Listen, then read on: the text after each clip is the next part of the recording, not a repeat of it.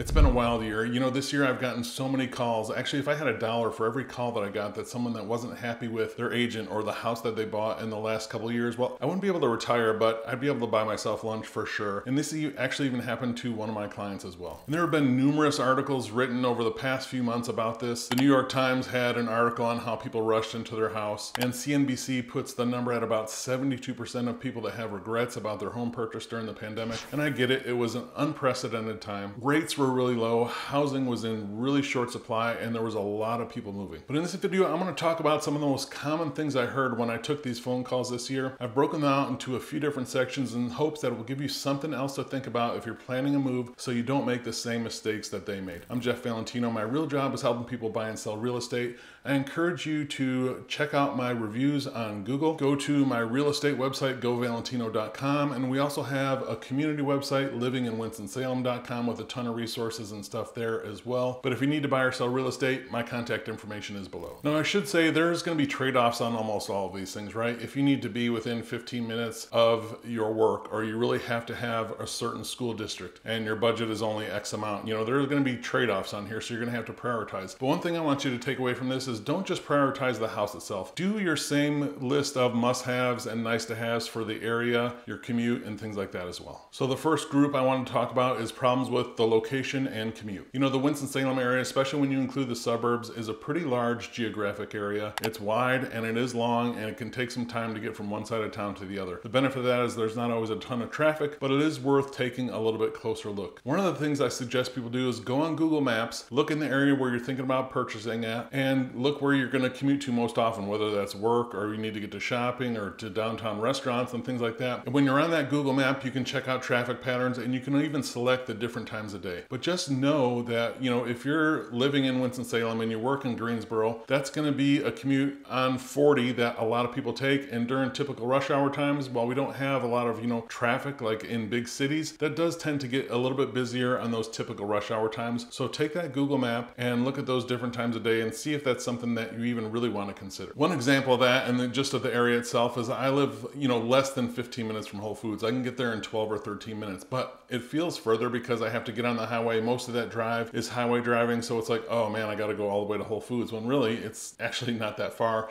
It can just start to seem that way. It wasn't a deal breaker for me, but if you have that magnified by a couple times, or for every little thing that you have to do, you should go into that with your eyes open as far as what is in store for you as far as commute goes. Same can be said if you need a really walkable neighborhood. If that's a really high priority for you, that's going to limit your choices a lot, because there aren't a ton of walkable areas in Winston-Salem. You're going to be pretty close to downtown or in downtown itself, and that might not line up with school or work and things like that. But if you need a walkable area, that's something to consider. But more common is if you want to be closer to, you know, walking trails or certain shopping and restaurants or schools and things like that. That's much more doable. You can really just hone down area by looking at those top priorities for you. The next problem we ran into a lot were the size and layout of the homes that people bought. Now, it's common sense, but a 3-bedroom home can range, you know, from a 900 to 1,000 square foot bungalow in Ardmore all the way to, you know, well over 2,000 square feet. But also think about the age and layout of the house as well. You know, you have some of those 70s ranches where it's nice, everything's on one level, but it's a long house with one hallway with all the bedrooms right off of there. So that may or may not work for you. But also, as you're looking, look and see, you know, are there enough play areas for the kids, or is there a basement for a workshop, or different spaces for a home office or something like that. So go beyond just a little bit more of the size of the house and really start to take a look at if the layout is actually going to work for you in your everyday life. Some people prefer, you know, the older, more separate floor plans, and some people like the new, more modern open ones. And those are going to be different things for different people. Some of that's obviously going to be personal preference, but it is worth taking a second look at to see really if that works for you, especially if you're going to visit houses, but even before that, when you're taking that first look online. Next section we ran into a lot were price and budget issues. Now, I'm a really big fan of not maxing out your budget unless you really have to, and if the house really checks almost all the boxes that you want to check. I'm a big fan of really trying to stay under that budget, and I understand it's difficult in times like this with higher prices and higher rates. But just know this, if it's a brand new house or an older existing house, you're going to have to probably put some money into it somewhere, right? If it's a new house, you're going to have to buy appliances or landscaping. If it's an older house, it might need work to be done, some odds and end handyman fix-ups. Maybe you need to update or freshen up some rooms, you know, those things like that. But just leave some room in your budget for repairs, add-ons, and things like that. There are very few houses that are just move-in ready, everything is exactly how you want it, and you're just bringing bring your clothes and you're done. That's a rare find. What you do want to know about are big expenses, right? Or deal breakers. So let's take a look at the age of the mechanicals and the roof. Get some clues on how the previous owner took care of the home, and we can do that a lot of different ways when we're walking through the house. And then keep an eye out for big deal breaker issues, right? If you cannot stand an old outdated electrical system, then we have to make sure that that's been upgraded. Or if a roof over 15 or 20 years old is a killer for you because they're so expensive to replace, then we need to know that. Make sure you're not even considering a house with a roof that's 20 years old if that's a deal breaker for you. By having these things really listed out and some room in your budget for the unexpected, you can deal with these, and when the inevitable comes up, you'll be able to take care of it. The next big one, I saw this very common, was the community and actually the connections within the community. And while it's true you can't always pick your neighbors, you can pick your neighborhood. And Winston-Salem has a variety of different houses, neighborhoods, and lifestyles in it. There are some neighborhoods that have a real neighborhood vibe where they have people out talking to each other all the time. They have neighborhood events that are long held traditions, where they have block parties and the neighbors, watch the house while they're on vacation. Well, there are other neighborhoods that aren't like that. Some of them, it just might be a group of neighbors in a cul-de-sac that started to get together, a few times a year, and they do it right in the middle. I've seen that. But there are some that are just different, right? Still friendly, but people tend to keep to themselves more. Maybe these are the houses with bigger lots. Or here's a big one. If you're in the middle of a changing neighborhood, right, where part of the neighborhood is kind of aging out and moving on, and there are just starting to be some younger families coming in, that's going to be a much different feel, where a lot of the neighbors might keep to themselves, or you might not have as much in common with kids in school and sports and things like that. It doesn't necessarily mean it's bad, but if you're someone that really needs connection and really wants to be neighborly with your neighbors, then that's definitely something to consider, because these neighborhoods in Winston-Salem and the suburbs can have some really different feels to them. So as we're looking in these, we're not just looking at the house itself, right? We want to really look a level deeper into the neighborhood. I had a client that moved here because friends moved here in the last few years. They came out here and they just really did not like the neighborhood that they were in. Granted, they were only 15 minutes from where their friends lived, which is not that far, but their immediate neighborhood and neighbors, they just didn't click with. It was a totally different feel than what they were expecting. By going just one level deeper, besides just the house and the price itself, what does the actual neighborhood and what are the neighbors kind of like there, you can set yourself up for success. If you need help buying or selling real estate anywhere in the Winston-Salem area, I'd love to be a resource for you. You can reach out to me directly at jeff@govalentino.com.